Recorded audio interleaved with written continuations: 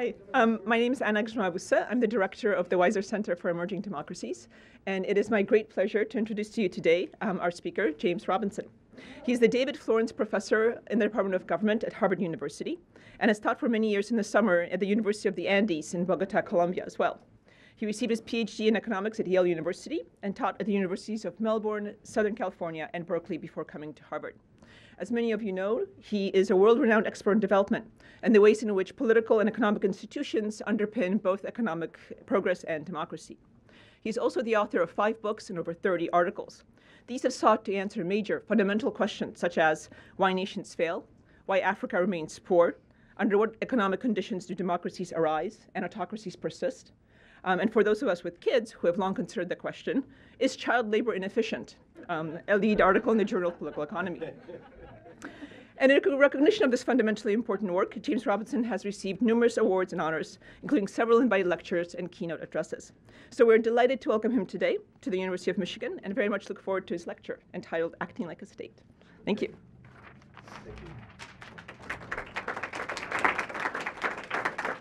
Thanks. Yes, thank you very much, Anna. Yeah, whoa, child labor. Yes, that's really a blast from the past. I used to be a real development economist. So I haven't worked on that topic for a while, but perhaps I should come back to it. So today I'm going to give a very different talk than I usually give. So you'll see if you like it or not. I was on sabbatical in Bogota last academic year, and I started on a very large project, a sort of collaborative project with different people. There's lots of different projects, larger projects, smaller projects. I'll talk about one project today. If I have time at the end, I could spend a little bit talking about the larger project. And there's various incarnations of that. So this is a project that roughly I've been working on with Juan Sebastián Galán, who was a student of mine in Los Andes, who's starting a PhD at Harvard in September, and Maria Angelica Bautista Brown, who's sitting just over there.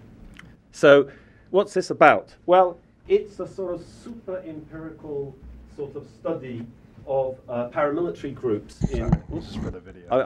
I tend to talk very loudly. Can't everyone hear me? What I'm going to talk about today is it's a super empirical study of how paramilitary groups in Colombia organized historically, and what's this business acting like a state. And the Frente José Luis Zuluaga is a particular paramilitary group that I'm going to talk a lot about sort of centrally today. But the reason I think this is interesting, sort of intrinsically interesting, is that I think it's a window onto kind of state formation and processes that create state-like organizations. So I guess the meta sort of project is to try to think about questions of state formation through this lens of paramilitary groups. So you're going to hear a lot about MacGyver today. So MacGyver, you know, your TV character, MacGyver. So all Colombian paramilitaries have nicknames. So this is his MacGyver. They call it MacGyver in Colombia. So I'm going to call him MacGyver. You'll see him in a second. This is something he said to me: "Not a chicken in the town moved unless I authorized it." So I'll talk a lot about how he organized his town and his. Okay. So I don't want to talk about this in great detail. You know, there's a huge literature in sociology, political science, history. Economists have kind of woken up and realized in the last couple of years this is sort of an interesting topic. So they're sort of rushing in, like the 7th Cavalry. There's this, question of state authority. What explains comparative patterns of state authorities? Archaeologists are super interested in this topic, what they call pristine state formation. Why was there a state, in the Nile Valley or the Niger Bend, and what mechanisms lead to the creation of states? So what are the incentives to create state-like institutions? Why do states differ a lot in what they do in terms of the provision of public goods, order, roads, all sorts of things? To what extent, to think about Weber's famous definition of the state, to what extent are states able to establish something like a legitimate monopoly of violence? And why are, another kind of very Weberian question, why are states organized in different ways? Why are some very patrimonial and others are more kind of rational, legal, using rules as opposed to patronage in order to structure their organizations? Okay, so there's a vast literature which I'm definitely not going to make any attempt whatsoever to survey on this topic in social science. There's also, I'll have something to say a little bit, a much more recent literature which you might also think is relevant to what I'm going to talk about on what's called rebel governance, which is about how rebel groups and actors in civil wars organize. Okay, so this is, I want to use this history of paramilitarism to talk about this. Okay, so what paramilitary group? Well, I'm going to talk about a particular paramilitary group, which is this. So here they are. This is a paramilitary group. It's called the Self-Defense Peasants of the Middle Magdalena. So this is, I'll talk about the geography in a second. And this was a paramilitary bloc which was run by this gentleman here called Ramon Isaza, called El Viejo, like the old guy. And he was the head of the whole thing. And the whole thing comprised 6 different fronts. Okay, he himself ran the central front, the Frente Central, and here were the commanders of the other fronts. On the right here, this is Maguiva. So he was called Luis Eduardo Zuluaga. So here's Maguiva. He ran this particular front. This is what he looks like now. He's got a tie and he's shaped up now. He took his combat fatigues off. This is what he looked like when he demobilized in 2006. So that was one front. This is the front, John Isaza, run by Roque. Let's call him Roque. I'll just go with the nicknames because it's easier to remember. So this is the Frente John Isaza. This is the Frente Héroes del Prodigio. So this was run by Terror, was his nickname. These two gentlemen are sons of Ramon Isaza. And Maguiva was actually married to a daughter of Ramon Isaza, so that they're all very related. You'll see this is sort of interesting. So this is Terror. This is his front. This gentleman is called El Gurre, the armadillo. Walter Ochoa Guisao, he was running Frente Omar Isaza. And this gentleman was called Pájaro, a bird. He ran the Celestino Mantilla front. Okay, so there were 6 fronts. These were the commanders. These 2 fronts were named after other sons of Ramon Isaza who were killed in the conflict. You know, what is the conflict? The conflict, of course, is the civil war in Colombia between left-wing kind of armed groups, particularly what's called the FARC and the ELN, and these guys. These are paramilitaries. They were primarily in the business of fighting the FARC. Let me tell you where they were in Colombia. Here's the middle Magdalena. So here's Bogota, the capital city. Up there is Medellin. So this is the middle Magdalena. Magdalena River runs right up the middle of that. This red box was roughly their territory from 1977 when they started to 2006 when they demobilized. If we go into it in more detail, I can show you a map of their different groups. So the blue is based in a town called La Mercedes, Puerto Triunfo, in a municipality called Puerto Triunfo, which was where Isaza was from and where he started his first group in 1977, and they gradually expanded over time. The red group, the red thing there is Maguiva's front. This yellow thing here is El Gurre, what's called the Foy, the Omar Isaza, his blowing. This is where Pájaro was on the other side of the river. See, the Magdalena River goes right up the middle. This is where the Celestino Mantilla front was. This orange bit was where Roque was, and then the green bit, which links a municipality called Puerto Nare up there, and this bit down here in the department of Caldas is where Terror was. So he was sort of in 2 different places. Okay, so there are these 6 fronts. I could tell you a little bit about the history of them. The history is not that important, just to talk about some of the history and like where the sources for this discussion are going to come from. As I said, they started in 1977. Isaza started with a group of 10 guys called the Shotgunners, who essentially got mad at the expansion of the FARC into that area. So the left-wing FARC expanded into this eastern Antioquia in the 1970s. They started kidnapping people. They started charging like what they call the vacuna, which is like a tax. They started taxing people. They formed a group of people who, just 10 of them with shotguns, they went up into the mountains and started trying to kill the FARC guerrillas. They then came to the attention of local elites, big cattle ranchers who were sort of getting people kidnapped and stuff. And then they famously rescued one of these cattle ranchers from the FARC. So then they became famous in the area. They started getting money, better guns, more recruits. They started expanding. They merged in the 1980s with another paramilitary group called the Autodefensas del Puerto Boyacá, which is just on the other side of the river from Puerto Triunfo. This was a sort of, they reluctantly merged. I won't go into the details, it's not terribly important. In 1993, Isaza managed to split, and he formed this ACMM. And in 2006, in the late 1980s, that's when he kind of created that structure I showed you. So the structure here is, I'm not going to talk about the dynamics of it. What I'm really going to talk about in terms of the organization and the data I have is from the period from about 2000 to when they demobilized in 2006. So President Uribe in his first term passed something called the Peace and Justice Law, and when he put the Peace and Justice Law persuaded about 30,000 paramilitaries to demobilize in Colombia, about 34 different paramilitary blocks, and the ACMM was one of them. And when they demobilized, they had about 1,200 people. This is far less, probably under a half of the people who are actually in the paramilitary bloc, but some of them just sort of disappeared into the, forest, and they never appeared when they demobilized. So about 1,200 people demobilized, and we have very detailed information on this. For example, they had to fill in a survey. I can show you some of that data later on at the time of the demobilization. Okay? This peace and justice process is the main source of information for stuff I'm going to talk about today, because what happened with the peace and justice process is that in order to get, in exchange for reduced sentences, meaning maximum 8 years in prison, the paramilitaries had to basically confess what they did. And the judicial institutions in Colombia launched this amazing investigation into the origins of paramilitarism and the structures, and they've been collecting huge amounts of data. So what we've been doing over the last year and a half is just trying to access some of this information, which is in thousands and thousands and thousands of pages of legal documents in which you have to beg, plead, ingratiate yourself with the powers that be, and somebody will give you a few pages of something, and anyway, so it's a long process.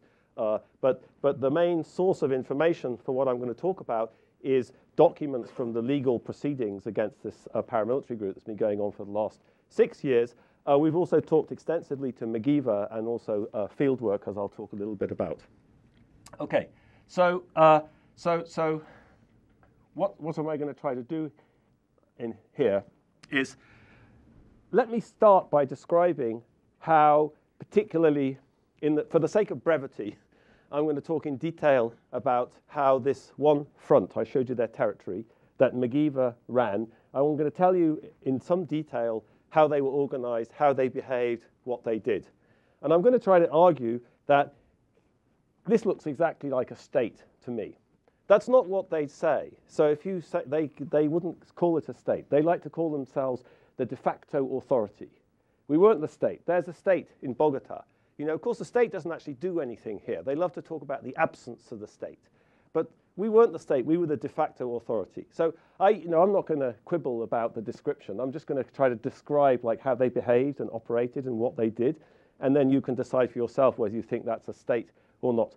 But the interest of so I'm going to talk about that in great detail, because that's something we've investigated in detail. So we checked lots of stuff. And then I'm going to try to talk about the comparative picture between the different fronts and try to talk about the variation across the fronts, and then try to talk about what kind of hypothesis might explain this variation. Okay, so that's going to be the strategy. So what was this Frente José Luis Zuloaga like? Okay, well, first of all, they had a kind of legal system. So they had a written document which is called the Estatutos. Here's the first page of it. Estatutos of the Frente José Luis Zuloaga, which was a set of kind of legal principles governing the behavior of the people in the front and how they interacted with society. So in paramilitary training, they had several paramilitary training camps in their territory. They there was a basic 3-month training. If you were recruited by the paramilitaries, you underwent a basic 3-month training, and you had to memorize these estatutos during your 3 months training, okay? So, and there's a lot of evidence, I won't be able to talk about that probably, about how these things were implemented, okay? Because these are lawyers investigating this. So the lawyers are very interested in the legal side of stuff and how legal proceedings took place, et cetera, et cetera. Okay, so I'll talk a little bit about the estatutos. They had a relatively bureaucratized organization, okay, with functional specialization between different parts of the bureaucracy, and it was remarkably unpatrimonial. I'll give some very specific examples of how it was unpatrimonial. This is just one of these 6 fronts, okay? They regulated trade and social life. They had curfews, and they had times when you had to turn the music down, and after which the disco had to close. They had an ideology. They had a hymn. They had a prayer. They had a radio station called Integration in Stereo, and they gave out medals, the Order of Francisco de Paula Santander and the Grand Cross of Gold. So they gave medals to members for spectacular acts of bravery. One of the remarkable things about the estatutos is the claim that these were applied in a even-handed way between, perhaps this is part of the non-patrimonial business, even-handed way between the people in the block and the front and outside the block. So this is just from court proceedings. The magistrate asks McGeever, but you say, did you put sanctions equally to civilians and members of the organization? Yes, and McGeever says, one spends a lifetime trying to win people's trust, and you lose it in 1 second. I'm going to talk later on about how many people he killed. But you know, this is, I think, very interesting.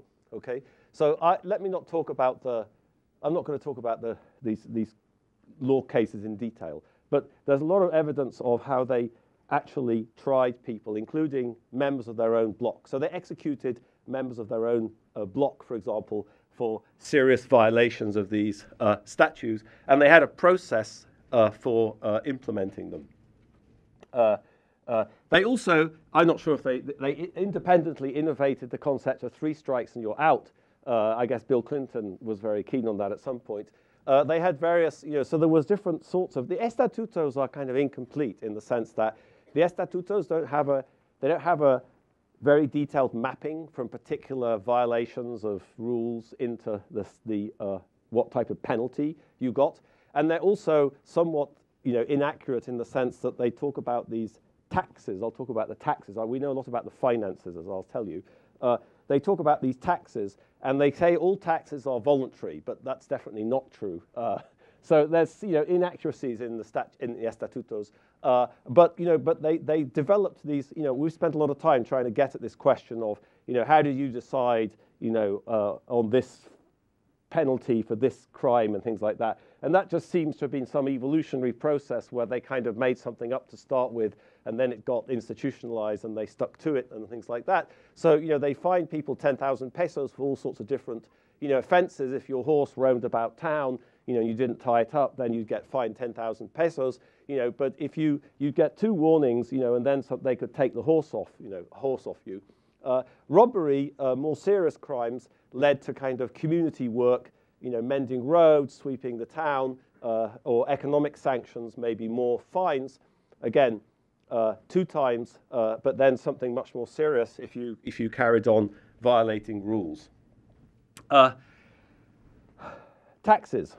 Let me show you the organogram. Here's the organogram of the front. Here's McGeever up at the top. Here's the military command structure, okay? So Carmelo was the military commander, and then there were different commanders in different municipalities where they were. So in Carmen de Viboral or La Union, there was Julio, there was Marcos. McGeever he also had a group for a while in Comuna 13, which is a big shanty town in the suburbs of Medellin, and he had a commander there. In Sonson and Argelia, there was Freddy Bongo, who was the military commander, and then Pedrito and Arturo were in Sonson Bajo, that's part of the municipality of Sonson, and San Francisco, which is another municipality. Okay. On this side are what they call the financieros. So they had a bureaucratic arm which was just in charge of collecting taxes. Okay, so these were civilians in the sense that they were not armed, they didn't have combat fatigues on or guns, and they were similarly allocated to all these municipalities in order to levy taxes. I'll talk more about the finances. They taxed the production of milk and potato. They also taxed most landowners and businessmen. They taxed drug dealers, and so they levied all sorts of taxes, and they even charged I don't know what the word is. What's the word? They had peajes, so they would charge people on the road.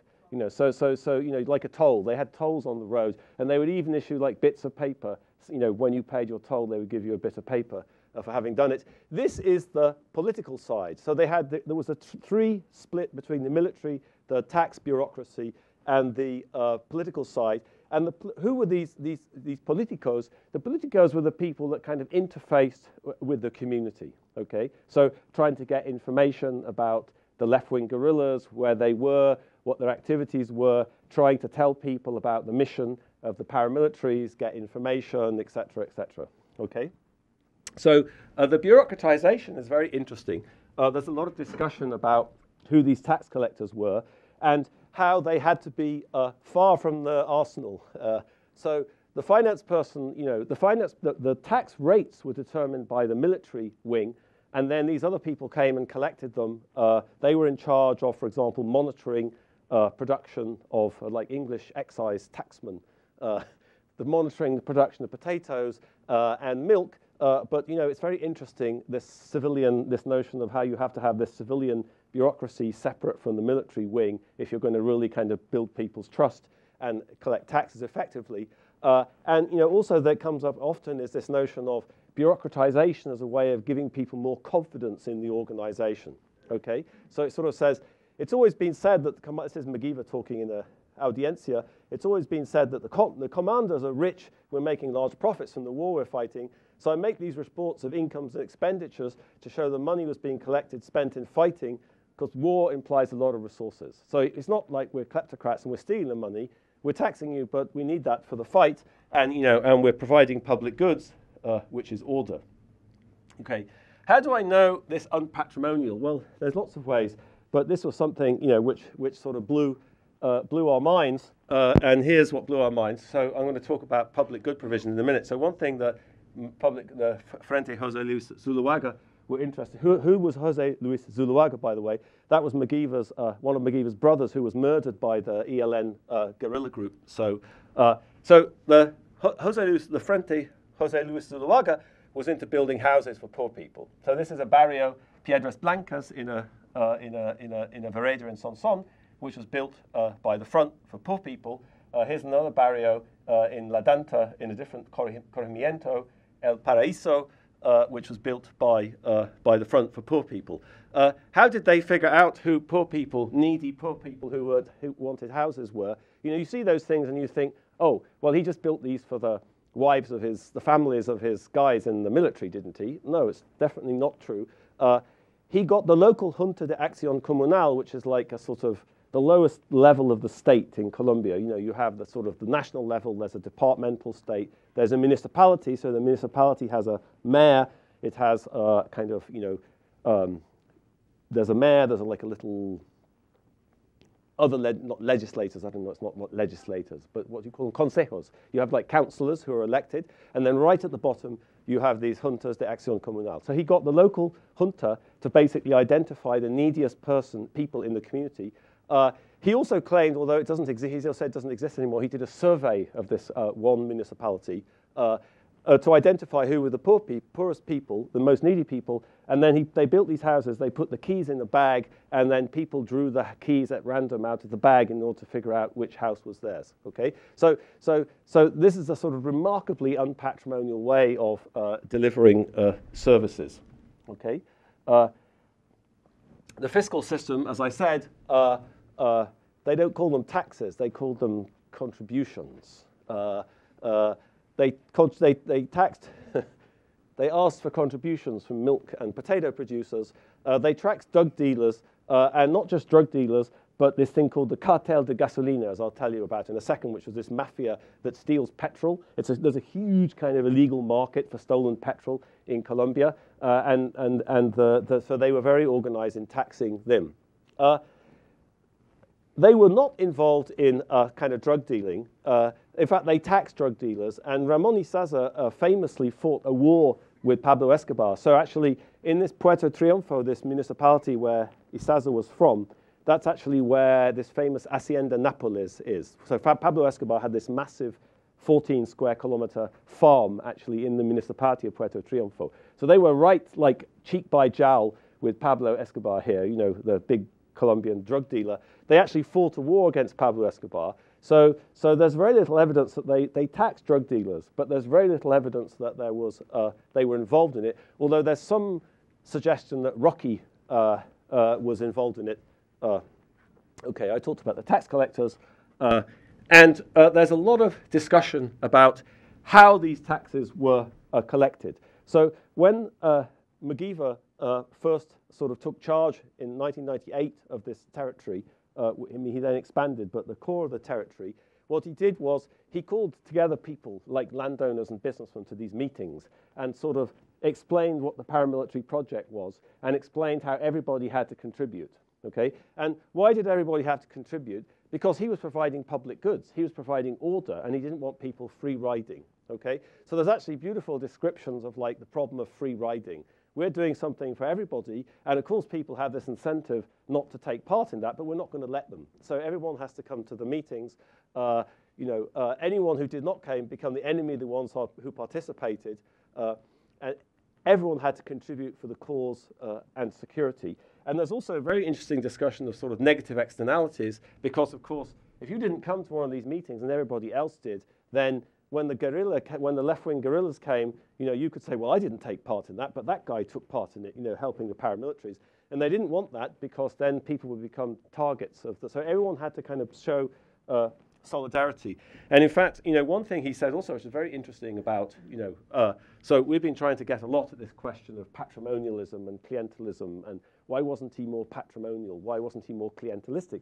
And you know, one of the things he said is that, you know, well, look, you know, if you start giving favors to everybody, first of all, that's what all the politicians in this stupid country do, and that's why Colombia is such a mess.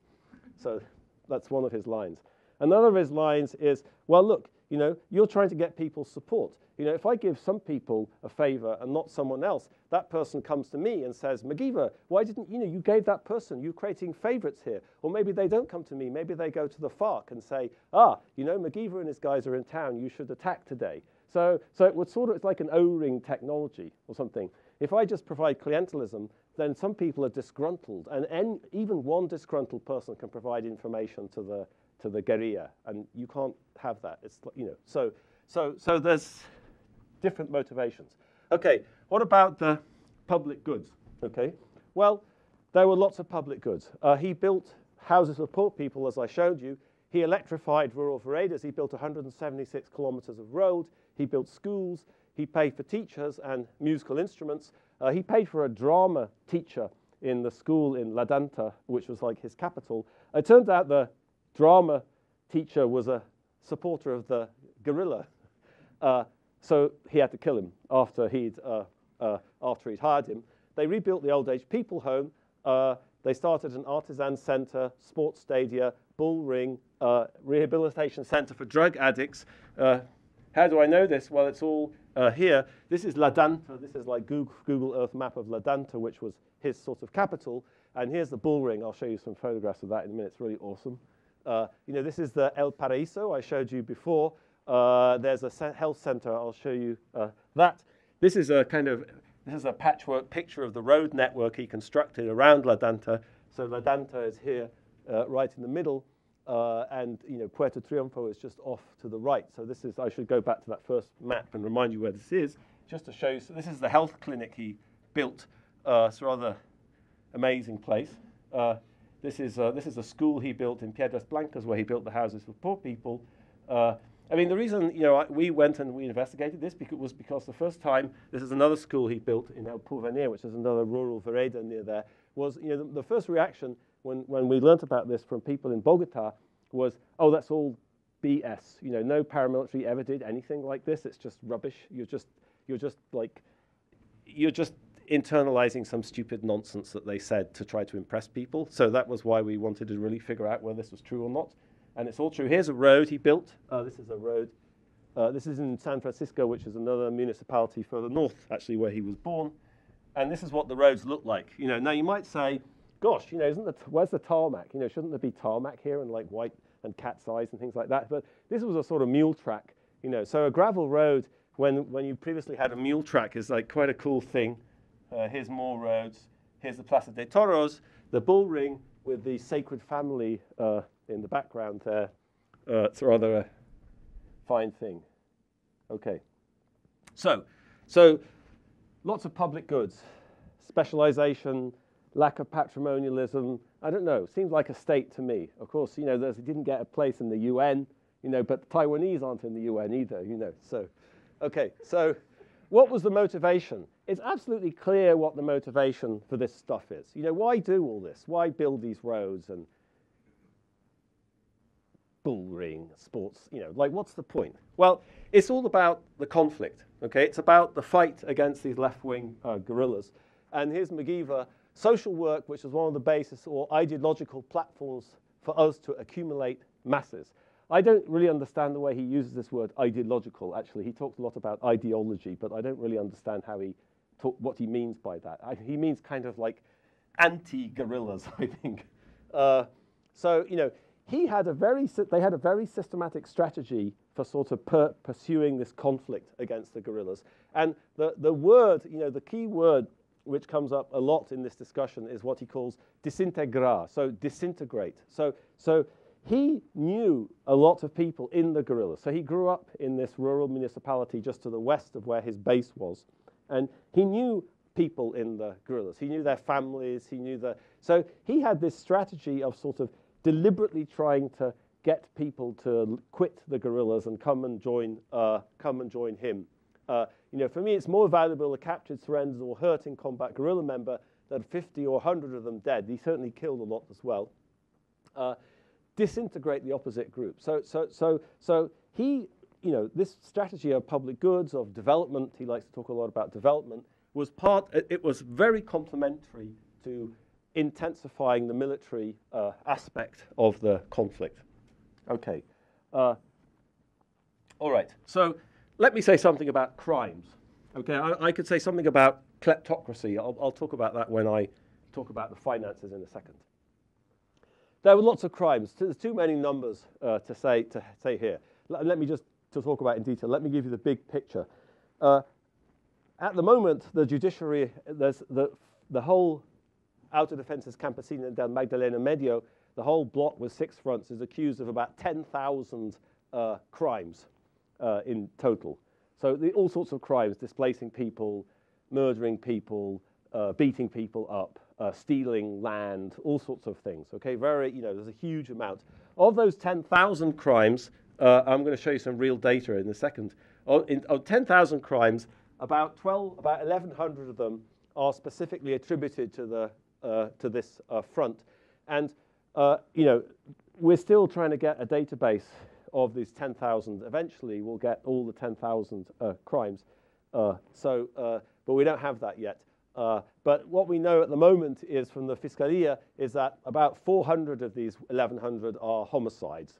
So there's certainly lots of discussion of people being killed. So this is not, you know, and in fact, this strategy of disintegrar, there's many examples of they capture members of these left-wing guerrillas, and then they give them 3 months to turn them, basically. They put them in the training camp, and then for 3 months they try to implement what he calls the trasbordo ideologico, like the ideological transformation. You have to turn a guerrilla into a paramilitary. And after 3 months, and you have to get the trust of the other paramilitaries, after 3 months, if it didn't work, they executed the person.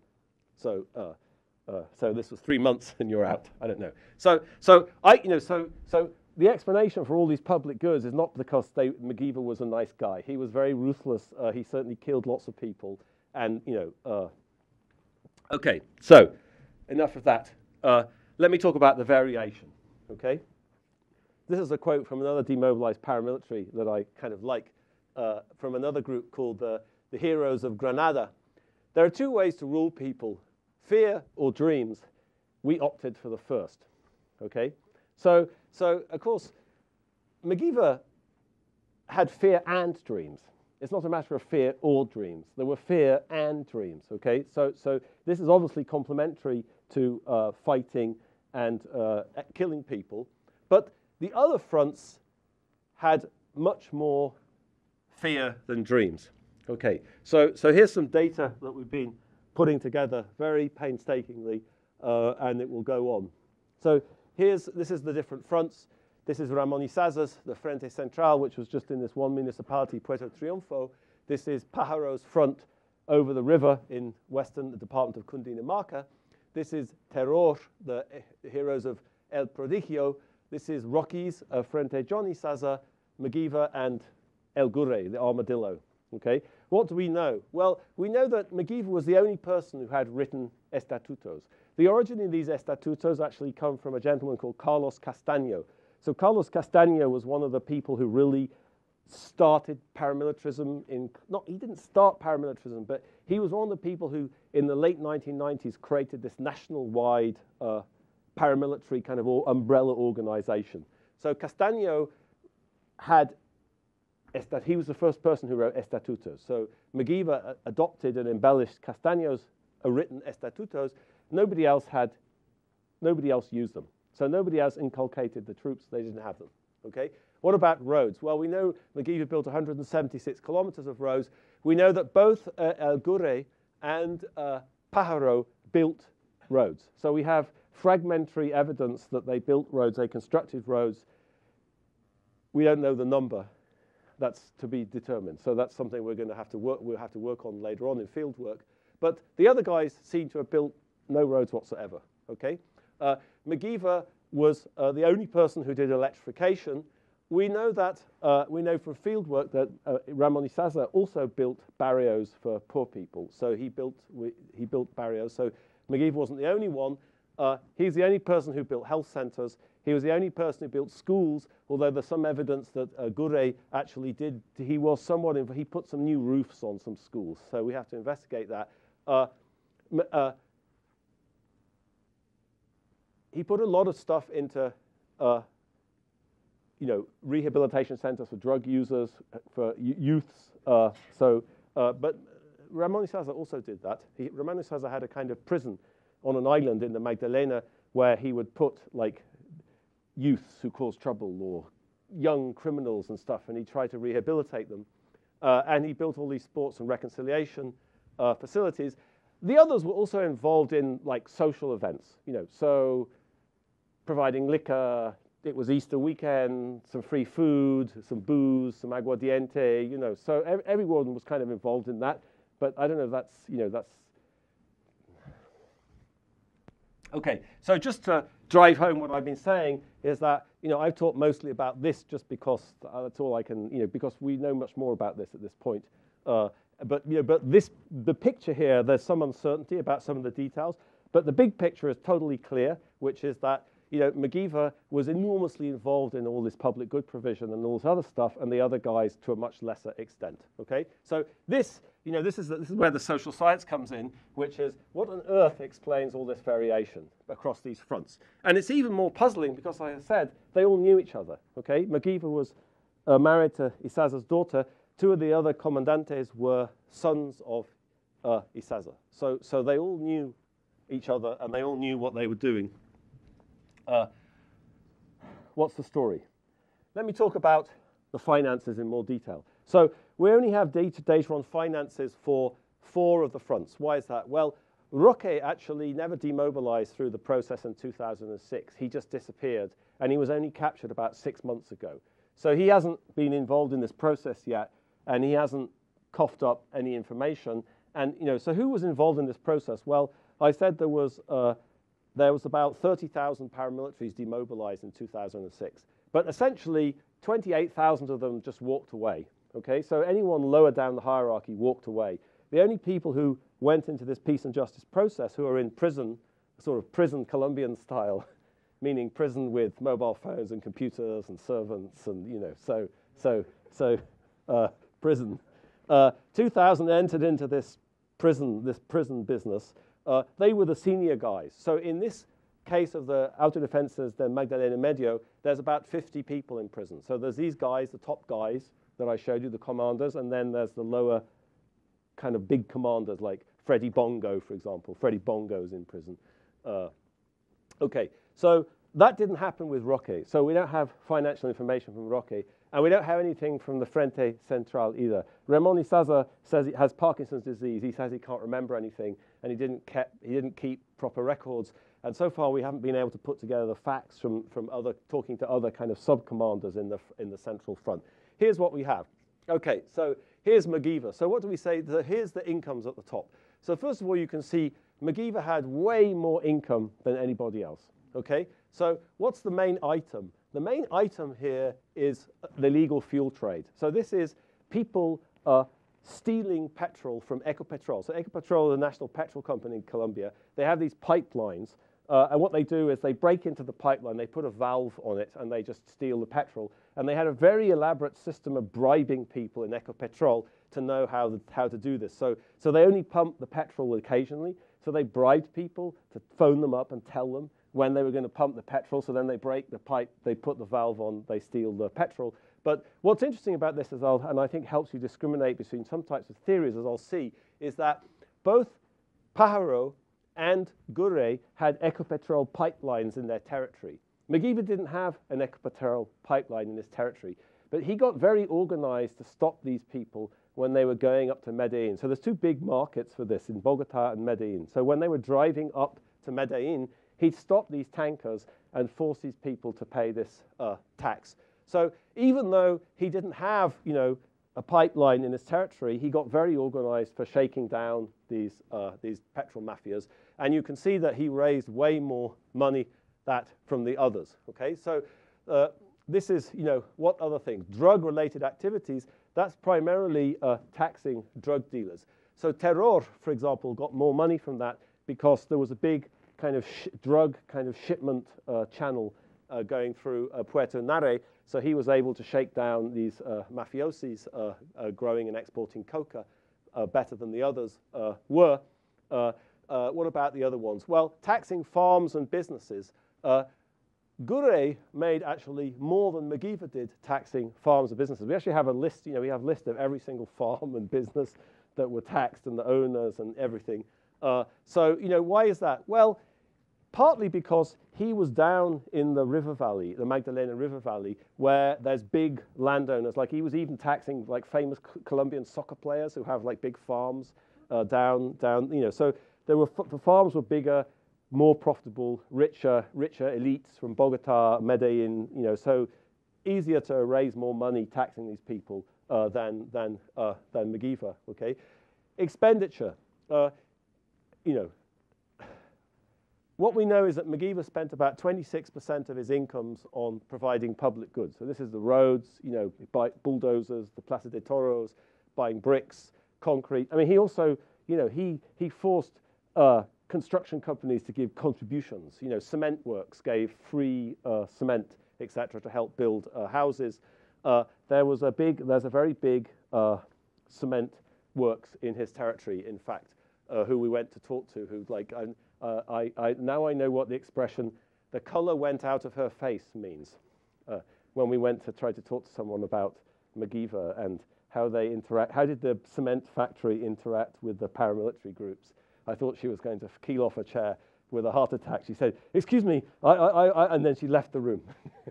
And then she came back, composed herself and came back with a kind of nice story, pat story. Anyway, so I guess she didn't expect a gringo to start asking about paramilitaries. So military equipment and warfare, maintenance of troops. The size of the armies varied a lot, as we'll see. And so I don't know what you want. I want to get out of this. I want to talk about the Cartel de Gasolina, show that the evidence that we have is that, of course, there's lots of biases involved here because Mugiva was much, much more organized. He had Excel files and a laptop with all of the incomes and expenditures and everything. So we have humongously detailed information on on that. You know, Ramoni Saza, for example, claims to be illiterate, so it was much more difficult for him, you know, to collect information, I expect. So you know, there's huge differences in organization across these groups, which reflects on the how, you know, complete the information is in different ways. Okay, so what could explain this variation? Okay, well, let me talk about the state literature and the state literature, this literature on state formation, what creates variation in state formation, patterns of state formation. I can talk a little bit about this literature on rebel governance. Of course, the most famous idea, states made war and war made states, due to Charles Tilly. Okay, so what would that hypothesis look like? Well, it would sort of say, what's different between McGeever and these other groups is that he was just much more involved in conflict with these left-wing groups. And so, you know, he was fighting a lot and killing people a lot, but he was also doing all of this public good provision because that was just complementary with fighting. Let me say, this is not about the fiscal side of things, okay? Because McGeever got most of his money from shaking down this illegal petrol business. And that's sort of completely orthogonal to the public good provision. So it's not about building a tax base, okay? So it's not about building a fiscal military state in the sense that that's used in the work of John Brewer or other people, okay? Because there's no fiscal side to this stuff. It's much more about hearts and minds, maybe, or getting people on your side, and so get that idea out of your head. It's also true that, like, once he set the tax rates stayed the same, even though all this public good provision went on. So you might have thought, like, well, he built all these roads, so suddenly people could get stuff to market, and then shouldn't he have started taxing them more? But it turns out that the tax rate stayed the same over time. So I don't think it's not the fiscal military side, but you can think of other mechanisms linking war to that. And there's certainly some data so far which supports that. So this is way too aggregated. So one thing we've just discovered, even like writing this up, is that you have to. So we aggregated it at the municipal level. So here, for example, let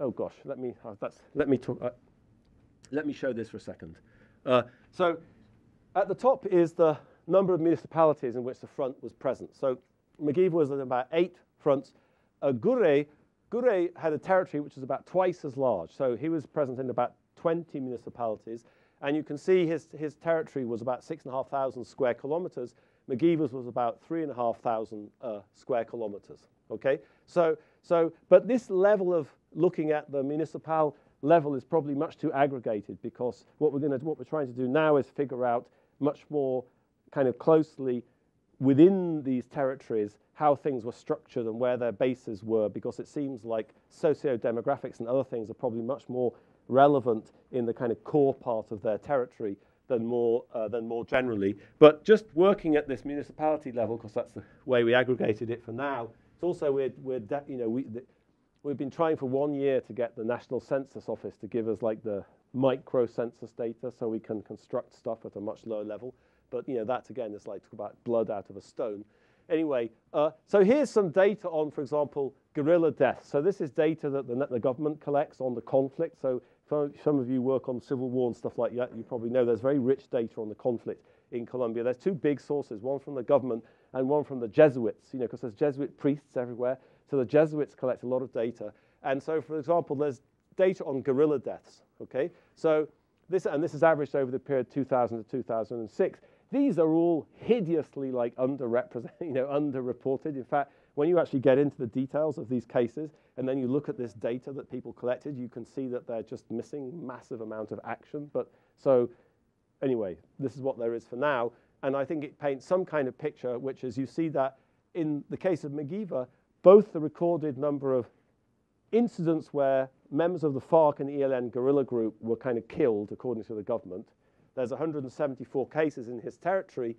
There's 100 cases of paramilitary being killed in his territory. So he had more casualties in his own group than the others did, and his group was actually smaller than most of them.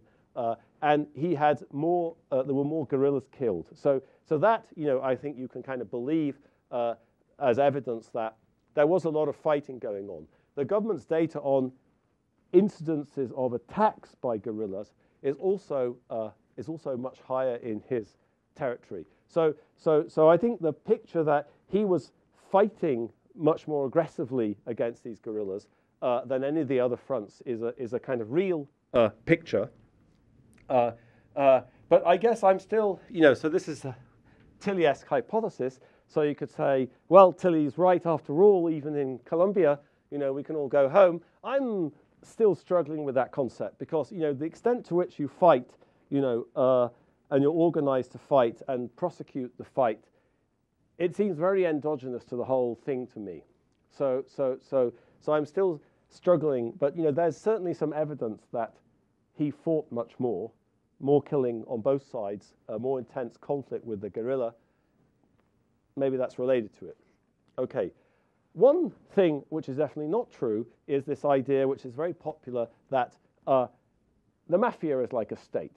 So Tilley actually has another paper about this in the famous Reuschmeyer, Skocpol, and Evans Bringing the State Back in volume, which is called State Formation as Organized Crime.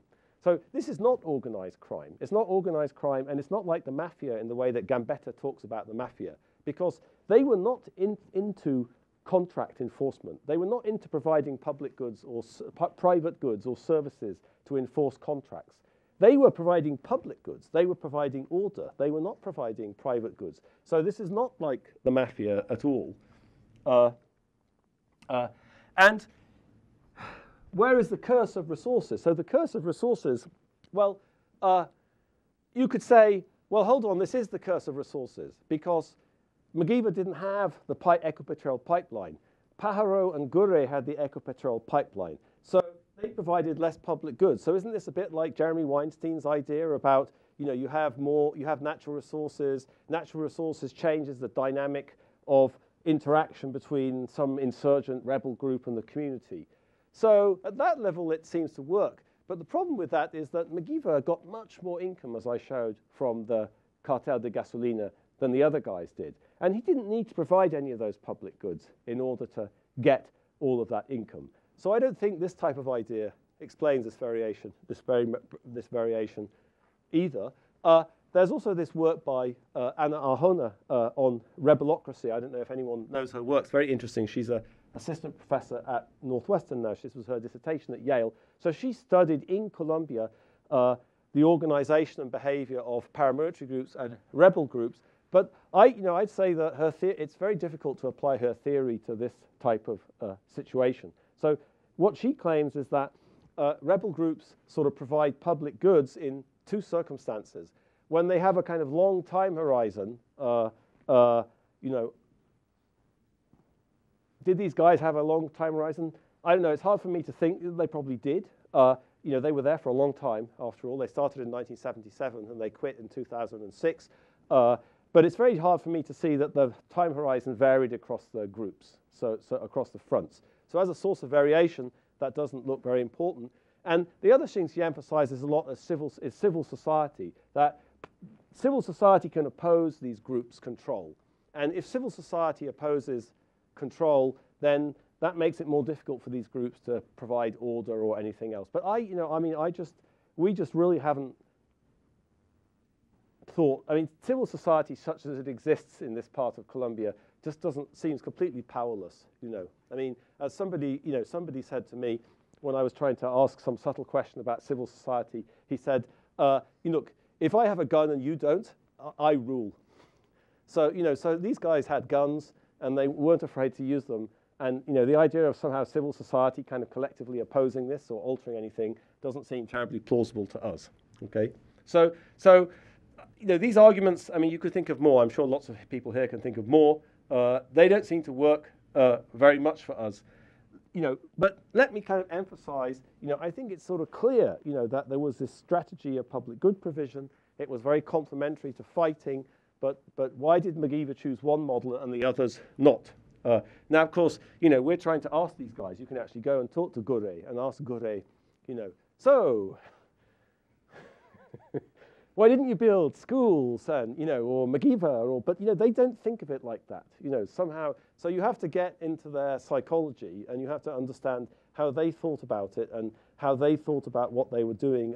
But I guess one of the things which is particularly kind of interesting about this research is you can actually go talk to the people who made the decisions. So these were quite loosely institutionalized structures. So obviously the comandantes played an important role. And I have to say, as we've thought about this, one thing that doesn't strike us as very plausible, it was on a previous slide, I missed it. One thing that doesn't strike us as very plausible is that there's some obvious kind of structural type explanation for this. Meaning, if you look at poverty, educational attainment, land inequality across these municipalities, you don't see huge differences in these kind of underlying socioeconomic variables, okay? So there's huge variation in these strategies, but so far we haven't seen that this is going to be related to any of these underlying kind of socioeconomic. I have a table, but I'm talking too much, so I want to shut up and let other people talk. So far we haven't seen, you don't see much, okay? So what could explain it? Let me just say a little bit about that, and then I'll shut up. We don't have a definitive. This is an ongoing project, so I hope it's not too preliminary to talk about, but too late now. So we're still thinking about ideas. I guess that's why it's even more fun to talk about, really. And here's one idea which is sort of like we've come to just talking about this and trying to study these people's history, which is that, it's kind of obvious when you talk to these guys that MacIver is very different. Okay, fine. He's cleverer or whatever. Okay, they're all totally uneducated kind of campesinos. So they're not, some of these big paramilitary leaders were elites, they were elites, they came from high social backgrounds, high society, etc., etc. None of these guys, they were not elites. They were all poor campesinos. They all left school very early on. But if you were a political scientist and were at Michigan, you might have read about political socialization. Now, I've never thought about this kind of stuff before. It's a totally new thing for me. But one thing that's very interesting is how the comandantes talk about their life stories. And how do they talk about it? Well, MacIver continually talks about how he grew up in the countryside. His father was a hard-working paisa. Paisa are people from Antioquia. So paisas are people from Antioquia. They have this work ethic, hard-working campesinos growing maize and coffee and stuff like that. He's always going on about that. What about the other guys? Well, Rocky and Terror, they were sons of Isaza. They grew up around guns and killing and paramilitarism. Gure, there's a very disturbing story about how Gure, the magistrate asked Gure, how did you become a paramilitary? And he told a story about how he was living with his mother on a farm, and the FARC used to come and shake everyone down for money. And they were trying to kidnap the owner of the farm. And there was like a mayordomo who was there. And they kept telling the guy, well, tell the owner to come so we can, kidnap him. And he, no. So then the FARC kidnapped the mayordomo. They cut him up, and they brought him back and gave him to the people in the farm with with groceries, and they ate him. So the people ate. They cooked and ate the mayordomo, and then he became a paramilitary. So a lot of these guys grew up in very traumatic, kind of violent situations. So one of the things that seems to be very different is some sort of process of, this sounds very flaky for me, is if you believed in political socialization, these people seem to have had very different kind of histories prior to getting into paramilitarism. Some of them, the ones that were killing, not providing public goods, seem to have grown up around guns and killing and fighting and paramilitarism. And the ones that were slightly different, including El Viejo himself, including Ramon Isaza, had much more, non-violent, hard-working campesino upbringing. And maybe you have to be Colombian to understand what paisa means. Okay, so that's something we're trying to think about. I don't know. This is a very I told my colleague Peter Hall about this, and he said that's a very unfashionable type of argument in political science. So I thought that was a plus rather than a minus. But anyway, so you can shoot me down. Political socialization. The other thing, here's some other ideas that are interesting. Like, one is avoiding the army. The Colombian army, very interested in counterinsurgency. So one thing that's very interesting about, for example, take Gure. Gure's base was in a place called La Dorada, where there's a vast military base. You might wonder, how could you have a paramilitary group in a place where there's a vast military base? Welcome to Colombia. There were a lot of ex-military guys in Gure's force. So if you're close to army bases, the army basically drag you into this business of counterinsurgency. So they entered into relationships with the military. The military would get them to go and kill suspected guerrillas or kill, troublemakers, etc. So one problem is being corrupted by the army. Another problem is just urban areas seem to be corrupting. So one thing that McGeever talks about is, paramilitarism in urban areas.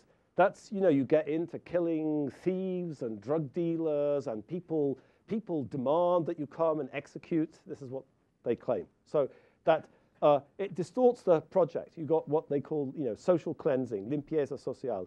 That being in urban areas, governing urban areas, is something very different. Avoiding powerful political elites also seems to be very important. So one thing which is very interesting about where McGeever was based is a very peripheral rural area. He kept out political elites, as I'm saying, but what's very interesting about lots of where the others were based, El Gure, for example, in this town of La Dorada, was a very famous, extremely corrupt machine politician called Victor Renan Barco, who successfully dragged him into the business of eliminating opponents, helping him fix elections, etc. So one way of trying to think about this, I don't know how you take political socialization, is that there's a lot of forces. You could think there's two strategies here. One is fear and dreams, and the other one is much more fear and very few dreams. And there's lots of forces which can sort of push you or drag you in one direction or in the other direction. One is, avoiding the role of political elites, urban areas, army, and there's a lot of discussion on this. One of my favorite quotes, mayors wouldn't cut, this is McGeever talking about autonomy from the traditional political class. They wouldn't come here because they knew they'd have trouble with me. We were the de facto authority in the region, and there were no links with politicians. Why would I construct public work so other people could take the credit for it? So, okay. So this is all very tentative. We're all still thinking about it. But from my point of view, it makes it kind of exciting. I don't know. I haven't managed to fit this. We haven't managed to fit it into some little box yet. But I think it's a setting where you can talk about these big theories in sociology and political science about state formation. And you can think about how it fits in this much more micro context. Eventually, there's a big project. I won't talk about Los Patiños, but the big project that we're kind of launched on, which I'll probably be retired by the time we finish it, is there are 34 of these blocks.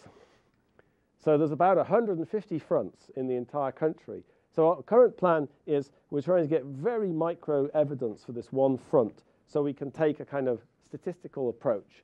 We can kind of start thinking about how to run regressions within the Magdalena Medio, but there's also a much broader national issue of variation across these different blocks and fronts. So I've gone on much too long, so let me shut up and people can ask questions about this mess. How do we do this? Shall I just call people? Yes, sir. I'd actually like to ask a question about the state literature with respect to this, which is, one could say that what the state formation literature is really about is the selection pressures of the environment rather than the individual responses. And so that it might be that the pressures of the environment over time select out for certain sorts of forms as opposed to others. So my question is, given that what MacGyver did is so different from others, is there any evidence that in some sense he was more successful than sort of the parallel organizations in other areas? In any sense, like, was he seen as like a natural successor to the old guy? So was there any sense? So that's a great question. So it could be that if you just let this thing run, the other guys would have got selected out, basically. So I can tell you one thing which we know is true for a fact, is that the attitudes towards people to these guys are very, very different. So if you go to where MacGyver was, people, of course, people are cautious about criticizing any of these people. I mean, all these places are full of these demobilized combatants anyway. But people are very happy to talk about all the good things he did. People say, oh, it's that he shouldn't be in prison, he should come out, you know, and people, you know, and there's no reason why they could say that. They could just say nothing, you know. There's some things people won't talk about. They won't talk about the taxes. No one will talk about anyone paying taxes. No one will admit, you know, we talk to businessmen and stuff, nobody will admit they paid taxes when they all were. And no one will talk about drugs. But all of the other stuff they'll talk about. Whereas if you go to, you know, we haven't done a lot of field work in this area where Gure was, but we have friends like in the judiciary and police who go there, and they'll tell you, you know, you go into a town, you know, and people will like run into the forest because they, you know, you turn up in some Toyota Land Cruiser, they think it's some paramilitaries coming, and everyone just runs into the forest. So you know, which suggests people are terrified of them. So this, I'd say, was, you know, very, very different. He was much better at really kind of creating some constituency within the society that supported him and saw his activities as beneficial to the community. So, you know, you might have thought that that was something which was very crucial for generating. I mean, it's interesting, like, what, you know, were they successful or unsuccessful? I suppose, what were they trying to do? They were trying to control territory and defeat the left-wing guerrillas. So one thing which is very difficult is to actually collect information about where these left-wing guerrillas were, and, you know, they moved around. They weren't fixed in some sense. So, you know, who controlled territory better? You know, who, you know, that's difficult to get a handle on. But the only thing I can say is that we do know that the people's attitudes in the community were very, very different. So that could be, seems like that must be relevant, yeah. Sir. No, you. Yes, I'm just wondering, so you mentioned that for the most part there's a constant threat from guerrillas throughout these different areas, but to what extent is it a question of competition? So I know that you want to focus on this block first, but is it possible that MacGyver faced more competition from other paramilitary blocks? You showed the map, but did they really have a completely consolidated control over those spaces that are highlighted, or are there other blocks that would be competing with them? I mean, they were certainly next to other blocks. So, like on the other side of the river was this Outer Defenses del Puerto Boyacá.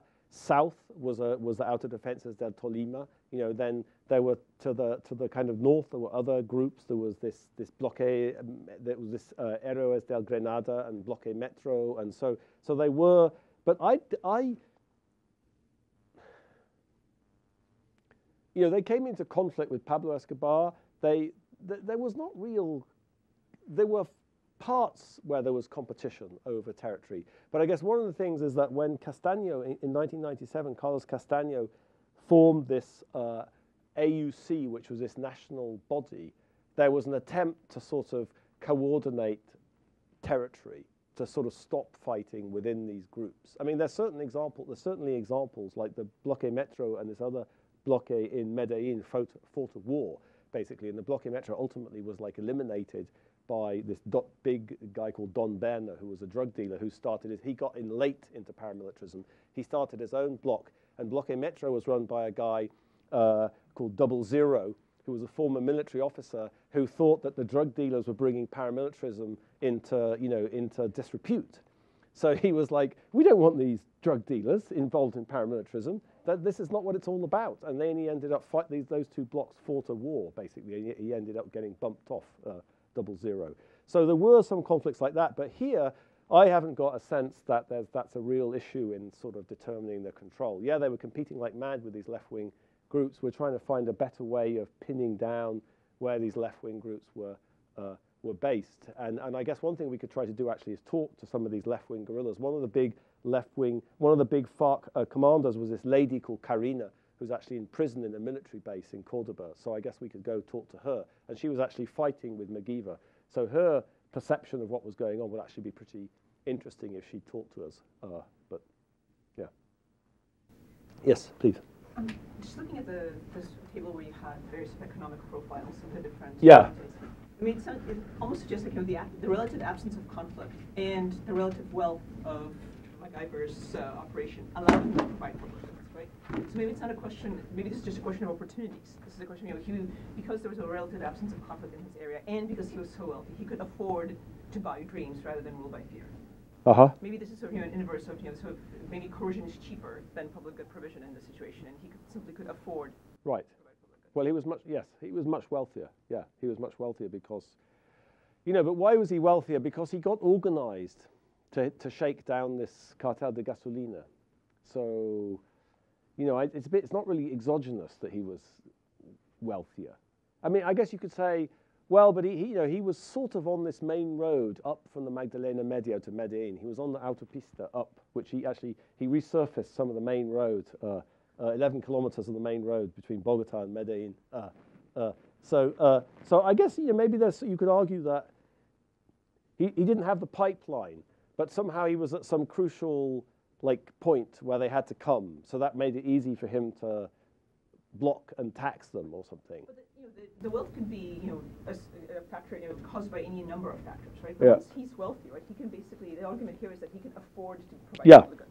So it doesn't really matter what the source of wealth is for the argument. The only problem would be if the public good provision basically led to the wealth in the first place, and it doesn't sound like that's the story. So you take the wealth as being exogenous, and he basically can afford to buy public goods, and others have to rule by coercion because it's cheaper. Right. Yeah, that's consistent with that. Yep. I had a question about housing. I'm sort of curious about this because in some ways it isn't really a public good, housing. It's excludable, and there are people who don't get housing, and I wonder what their reaction might be to not receiving a house. I mean, potentially it could backfire. Yeah. Well, the order is a public good. The roads are public goods. To the extent that we were able to investigate this, everybody had access to this health clinic. I mean, you're right that the houses are a private good, and but what impressed us was the fact that there was a very kind of objective process whereby these people were identified and given these houses. So I mean, it could be that other people were irritated that they didn't get the houses, and I mean, we haven't really understood. Why did he do one thing and not the other? Schools, for example, he built these schools, and that was open to the community. So, yeah, you're right about the houses. Yeah, the houses are different. And I haven't, I mean, we didn't hear no one complained to us about, hey, built those people houses, and did they? And we didn't get a house. He recruited lots of guerrilla members, and he would put them in these nice houses. So his own guys would complain about him putting former guerrilla members in the nicest houses. Yeah. Those are worth it. Yeah. And in fact, someone in San Miguel is is a town which was just on the border of Ramon y Saza's territory and Maguiva's territory. And what this councillor told us was that people would complain to Ramon y Saza about, Maguiva builds all this stuff for people. He built this sports stadium, and he brought these big soccer teams from Medellin also to come and play so that the kids could see great soccer matches. So he got these people to come and play and, and put on, a big show like that. And people would complain, to Ramon y Saza, why don't you do that here? Maguiva's doing that just down the road. You should be doing it here. And then the guy also told us that Ramon y Saza would complain to people that Maguiva's army was full of all these ex-communist guerrillas, and he didn't like those people, and so he wouldn't go there because he didn't like all these demobilized communists. So we unfortunately, we have this data on these CVs, which I didn't have time to talk about. Unfortunately, it's very sorry, that's this is a danta. It's a tapir. Sorry, if you didn't know what a danta was, it's a tapir. We have these CVs, which are very incomplete, unfortunately. Why are they incomplete? Well, Maguiva had 250 men in his army, all men. I don't think he had nurse and lady. He didn't have any female. The guerrilla, the FARC guerrilla actually have a lot of women combatants, but that's not true of paramilitaries. This is the Gure. Gure had about 1,000 armed soldiers, of which only 112 appeared at this demobilization to fill out this survey, whereas, 90% of Maguiva's guys actually appeared, which is very telling in itself. He was very organized. He told them, we're demobilizing, you have to turn up to Puerto Triunfo and demobilize. They all showed up. Whereas what happened when Gure said, okay, we're demobilizing, is most of his people just kind of disappeared, So that means that these are very biased, unfortunately, these numbers. So we're trying to understand, kind of what to do about this. I think some of these numbers are very interesting, in terms of, like, for example, percentage of members who belong to armed forces. That was very high in these places where there were military bases, but it was very low where McGeever was. One of the questions they asked was, when they demobilized, was, did you used to be a member of the FARC or the ELN or any of these communist groups? But none of them basically admitted it, unfortunately. So, I mean, I think in the whole sample, there's like 5 people who said yes, and we know that's definitely not true, because probably from McGeever's group, at least a half were actually demobilized, were former members of these guerrilla groups, but they just don't. I guess they were just worried that it was going to be used against them, so they all lied. So we didn't even put the numbers here. I mean, you could say, well, some of this other stuff must be, members of criminal records. Maybe this is all nonsense too. But anyway, we're still struggling with this. So we're very interested. Like, one of the theories which a lot of people like is this idea that if the people in the paramilitary group are local people, then you're going to get very different dynamics within the community. So, for example, if you look at these numbers, we tried to calculate, because they say where they were from, like where they were born and things like that, we can try to calculate the percentage of members who are from the front territory. That's very high in McGeever, 54%. But it's also very high in the Gures thing. But I think we think that's almost surely because this is a massively selected sample, that what happened when Gures guys demobilized is that the people who were from the region demobilized and all the others just went back to wherever they were from. So that number here, which looks as high as McGeever, which is up at 54%, is probably it's a massive over. It's not representative of the larger block, but 900 people we didn't, and we have no way of tracing those people, I don't think. So we didn't, yeah. Okay. Yes? I know you said that you don't think it's about the public goods provision is not about building a tax base, but I was wondering, isn't sort of McGeever's current source of revenue, like shaking down these fuel trucks a little bit more potentially volatile than having a pipeline run through your district? So maybe there is some aspect of this. I mean, I think kind of winning hearts and minds and building a tax base are maybe related, but maybe there is some aspect of this where he's trying to generate a more stable source of revenue. It seems easier for a truck to find another route around his sort of district than it is to move a pipeline. Right. Yeah, I mean, the truck certainly could. Even if you're going to Medellin, there's a road south that goes to Manizales, and you could go north. So instead of going on the main road, you could go something else, which is probably, I don't know, 50 kilometers further, or maybe 100 kilometers further. But I guess you could do that if you were, got upset enough about that. But your argument is what? That, well, this was a long-run plan, but it just didn't bear fruit in the amount of time available, or that he sees that potentially that source of revenue is going to dry up, or they're going to find ways around it. So he needs to develop this sort of more stable. Right. I mean, what's true is that. Yeah, I don't know. I mean, that could be. I don't know. I don't know. I don't know. That's an interesting. I mean, that'd be a good question to ask him.